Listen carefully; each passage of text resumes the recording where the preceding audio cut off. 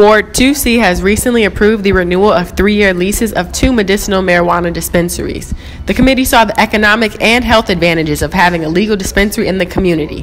One resident at the meeting did not agree. There's a lot of African Americans in prison because of drug dealing on the corners and on the streets. So now the government could capitalize off of these dispensaries while we still have people in jail. Representatives from the D.C. Health Department were not surprised by the concerns. The ANC has comments on the lack of or over-concentration of cultivation centers or dispensaries in the area, the location for to ensure that it's not too close to halfway houses, schools, and things of that nature, and the negative or positive impact on crime. A study from the University of California shows no correlation between dispensaries and an increase in violence.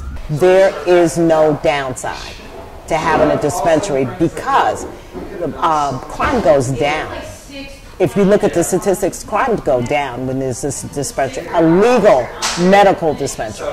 Those in favor of the dispensaries are looking to change its negative stigmas. It's totally legitimate and feel the idea of whether it be recreational and something that's bad. Currently in Washington, D.C., there are 5 medicinal marijuana dispensaries. With the renewal of the 3-year leases for both the Connecticut and Rhode Island Avenue dispensaries, the D.C. Health Department is optimistic in their plans of having 1 dispensary in all 8 wards of D.C. Reporting for Howard University News Service, I'm Maya Reese.